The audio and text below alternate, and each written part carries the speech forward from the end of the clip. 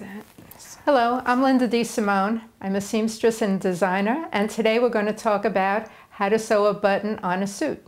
The things you'll need is your coat, the button that you want to put on, a pin, thread, needle, and scissors. Step one is to get your suit jacket and your button and place a pin in the area that you want your button to go. Then on the other side, take your needle and come in from the bottom to where your pin is. Get your button, thread it through, and then come back again, the same area to the back.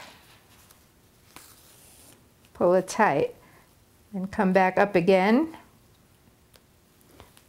right underneath the button.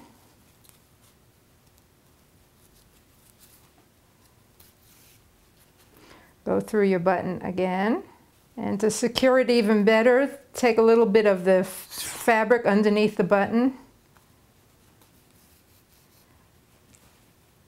go through the buttonhole again, and then back through to the underside. Then over here, take a little bit more of the fabric, even give it more stability. Put your needle through the loop to make your knot. Make another knot and cut it off. And you're finished.